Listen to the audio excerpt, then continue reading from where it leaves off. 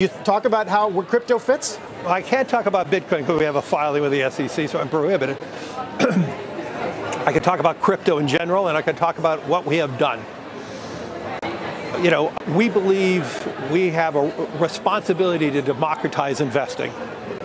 And we've done a great job, and the role of ETFs in the world is transforming investing. And I think we're only at the beginning of that. I mean, we believe the fixed income market is going to become multiple $1 trillion in ETFs. Equities will continue.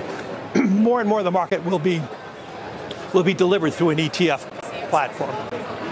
If you think about what was done 20 years ago now with the advent of a gold ETF, that really democratized gold investing. It brought down the cost of transaction for gold. I mean, the cost of transacting physical gold is absurd.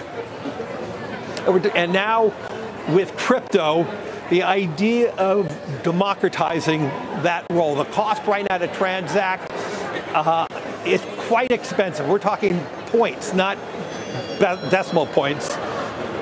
And so that's a big point. Two, over the last 5 years, more and more our global investors are asking us about the role of crypto.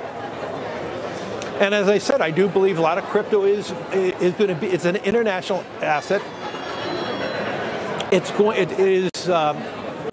has a differentiating value versus other asset classes, but more importantly, because it's so international, it's going to transcend any one currency and currency valuation.